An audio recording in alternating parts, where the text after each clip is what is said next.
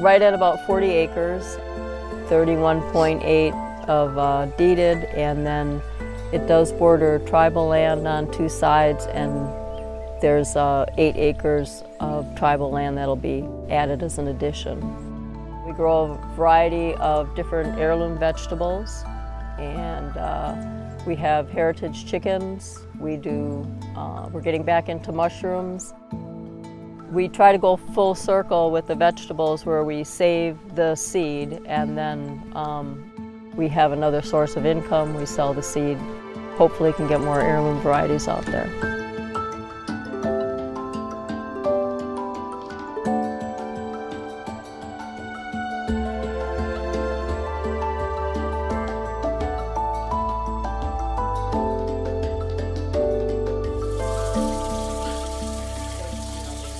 One of the reasons he fell in love with this place is he could tell that the soil was really good.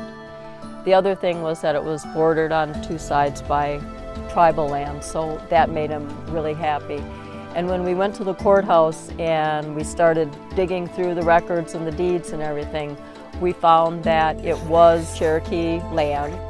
There was one man who went when it was taken away from the Cherokee, and he purchased a lot of land.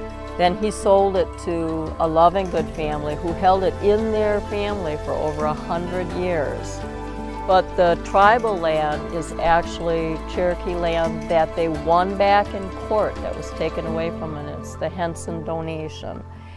So he just really felt at home when he was here, and so that's why he's flying his Cherokee flag back there, is he's reclaimed it.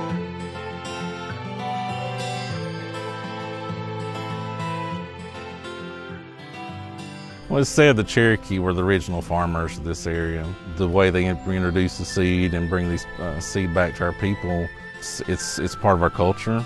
It's part of who we are, and it's important to give people how techniques were done with farming. They can learn the plants, the animals.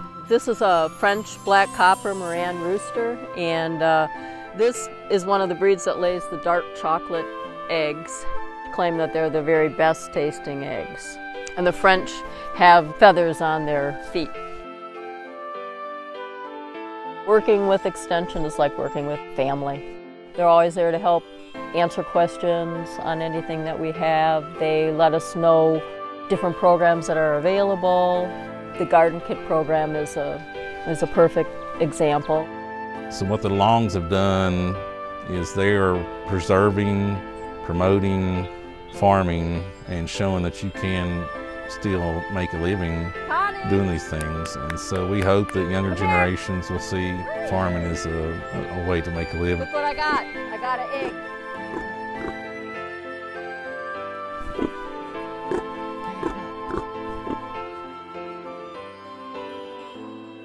You know, grow something you like to eat, and or raise something, you know, an animal that you like.